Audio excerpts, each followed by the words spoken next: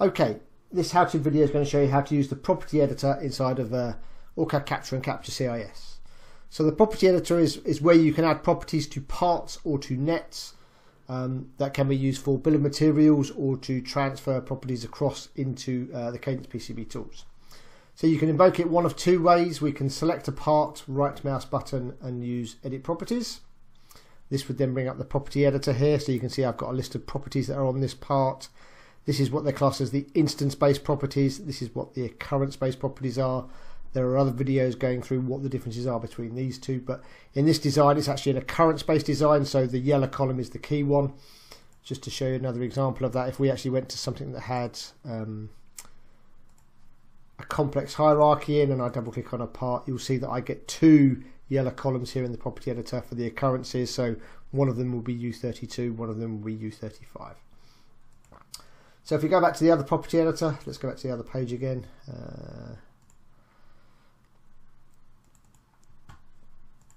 So as I said, I can either select the part, right click, edit properties, or I can double click the part and look at the properties that way. I can click on new property to manually add a new property. So if I wanted to call a property my property, I could give it a value of Steve, for example. Click OK, then my property effectively is then added. It's sorted alphabetically, so it then moves up, and you'll see Steve is then available to that. I have the ability here to select the property and then do a display, and if I wanted to display either the value, the name and value, the name only, both, etc., etc., you've got different options here to say if you want to display this on the canvas. There are some filters in the property editor. So the filters allow me to either look at the current properties, which are the properties that are assigned to the part, or I can be very specific. If I choose something like the Allegro PCB Designer, I would see the properties that are available for the Allegro PCB Designer flow. I've also got the same for things like OrCAD PCB Designer Professional, OrCAD PCB Designer Standard, and others as well. So depending on what flows you're looking at, it might be worthwhile having a look at the different flows.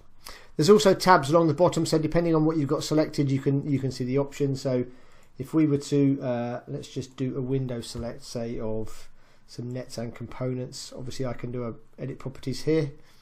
So that would be the schematic nets. I've obviously got the parts based, I've got the schematic nets, so I can then see the flat nets, the pins, any title boxes if I've got them selected, globals, ports, aliases. So it does actually show you everything based on what you've got selected in the main window. From a net point of view, I can double click a net.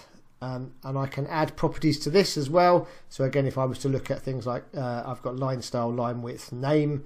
If I was to look at the Allegro PCB Designer, I could add properties like min line width, min neck width if I wanted to. The key part really of the property editor is that there's two flows here. So if you run a constraint manager flow, constraint manager enable flow, which effectively you enable the constraint manager, then any net-based properties would not be available. This property tab effectively is grayed out. And what that does is because all the properties are then controlled from Constraint Manager. In a normal design flow that isn't Constraint Manager enabled, you can obviously double click the nets and add the properties that you need to. So that's a brief overview of the property editor inside OrCAD Capture and Capture CIS.